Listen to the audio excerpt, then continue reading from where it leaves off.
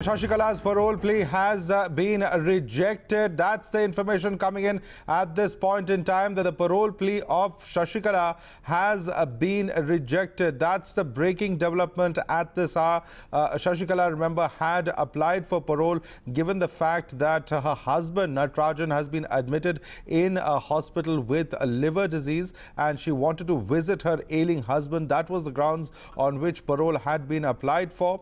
The police, the jail authorities rather, had said that they would take a report from Tamil Nadu police before they actually go ahead and decide on this parole. But now information coming in that the parole that she had applied for has been rejected by the jail authorities there in Karnataka. So clearly, of course, Sasikala's parole plea there being rejected by the authorities.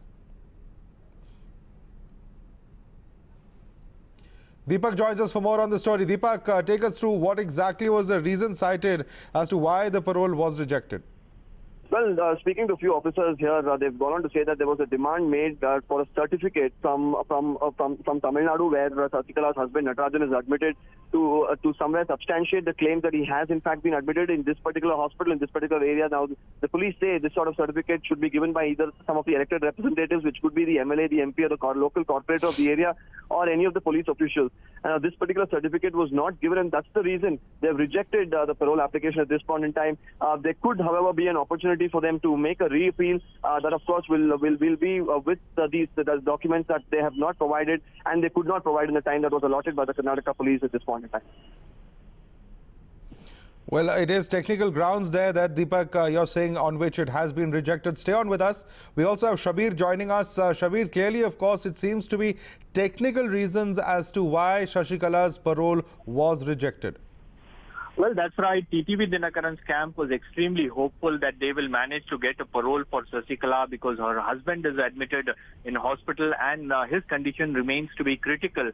And yesterday, the reports that were released, the medical bulletin that was released by the global hospital clearly says that his situation, his condition is getting deteriorated. So at this point in time, they were very hopeful, but some technical issues have seems to have cropped up in the last minute. So probably they will go for a re-appeal is what sources are telling us, because this parole application was moved by her advocates, and right now what we are picking up is that the legal team is once again working into it, and if once again her plea for a parole gets rejected, right, then probably they will move. All right, Shabir and Deepak, thank you so much for joining us on this broadcast. Certainly, of course, an important development as far as Sasikala is concerned over there. Thank you so much for bringing us that update.